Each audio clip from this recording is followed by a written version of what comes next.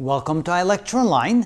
We're now going to use Abel's theorem and a few little mathematic tricks to show that the general solution to this homogeneous second-order differential equation with constant coefficients can be found to be the general solution for the case where the characteristic equation shows that it only has one single root equals minus b over 2a, under the condition that b squared minus 4ac, the portion underneath the radical, is equal to 0. And I think by now we already know what that general solution looks like, but we're going to show you how to derive it using Abel's theorem. So the first thing we need to do is take this equation and write it into the general form where we have no coefficient in front of the y double prime term. So divide everything by a, we get the following. Our equation is going to be written as y double prime plus b over a times y prime plus c over a times y is equal to 0. Let me write that a little bit better here. There we go. Now, this here is the function in front of the y prime. Now, even though it's a constant, we can still think of it as the p of t that we normally see in the general solution, which means that the Wronskian can be written as some constant times e to the minus integral of p of t dt, where p of t is the coefficient of the y prime term. So this becomes minus b over a times dt. When we integrate it, this becomes c e to the minus b over a times t. So this is now the Wronskian of this particular problem. We also know that the Wronskian can be defined as, or I should say the Wronskian of the two solutions, y1 and y2, can be written as the determinant of y1, y2, y1 prime, and y2 prime. But notice they've already given us one of the solutions, and of course that's a necessary part in this particular case. Otherwise it would be kind of difficult to find both solutions using this method. We'll show you some techniques later on. But first of all, they tell us that one of the solutions is e to the RT, r being, of course, minus b over 2a.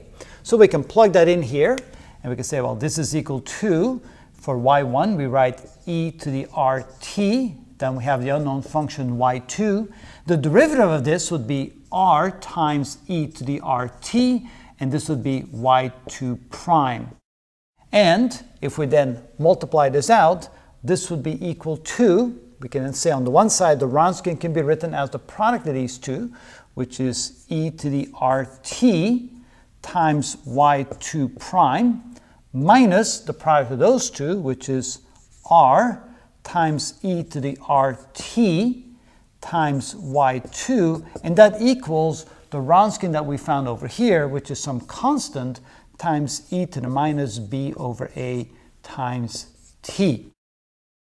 Now, if you plug in what r is equal to in terms of minus b over 2a, then the equation looks as follows. So we have e to the minus b over 2a times t times y2 prime minus r. And of course, r would be equal to minus b over 2a. That becomes plus b over 2a times e to the minus b over 2a times t times y2 equals c e to the minus b over a times t.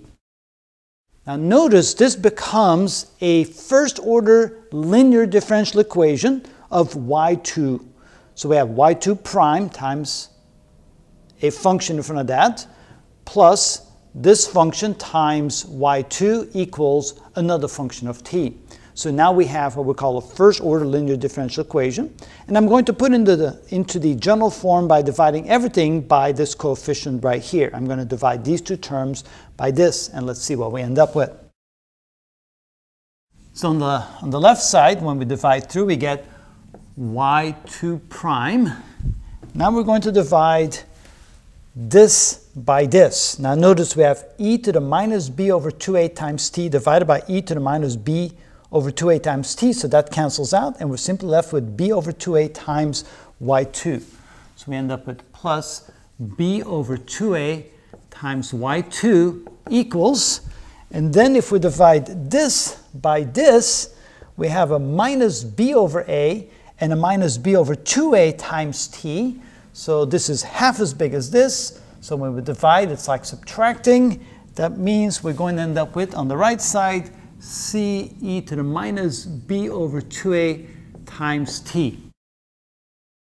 And now we can solve this differential equation, first order, to find yt, which then, or y sub 2, which will be the other solution to the original differential equation. So let's go ahead and do that. We need an integrating factor. The integrating factor is equal to mu of t, which is equal to e to the integral of b over 2a times t. So it's going to be e to the integral of this function right here, and that becomes equal to e to the b over 2a times t. So there's my integrating factor. And now what I'm going to do is find y of 2. So y of 2 is equal to 1 over the integrating factor times the integral of the integrating factor of t times this function right here, which we call typically q of t dt plus a constant of integration. Okay, plug in the numbers, see what we get. So y2 is equal to 1 over the integrating factor, which is this. This becomes e to the minus b over 2a times t by bringing it to the numerator and then changing the sign of the exponent, times the integral of this, which is e to the b over 2a times t times q of t, which is this. That would be times a constant times e to the minus b over 2a times t dt plus a constant. Now notice when you multiply these two, since the signs are different, this will be e to the 0, which is 1. So this becomes y2 is equal to e to the minus b over 2a times t times the integral of c dt plus another constant of integration. Now when we multiply this together, we get the following. We get y of 2 is equal to, multiplying this times the integral of that, which is c times t. So we get c t e to the minus b over 2a times t. And multiplying this times this, we get plus, and let's call it c3 and c4, just two constants, times e to the minus b over 2a times t.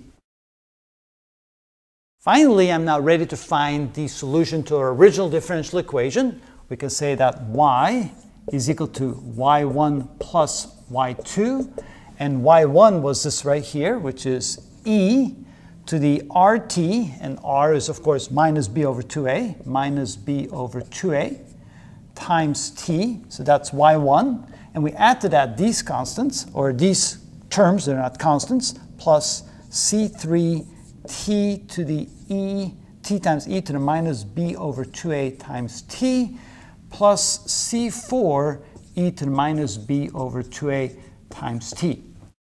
Now notice that the first term and the third term are very similar. I could put any constant in here, call it c5, and so if I add c5 and c4 together, then I get another constant, call it c. So finally I can say that y is equal to the sum of these two, just use any old constant, call it c1, e to the minus b over 2a times t.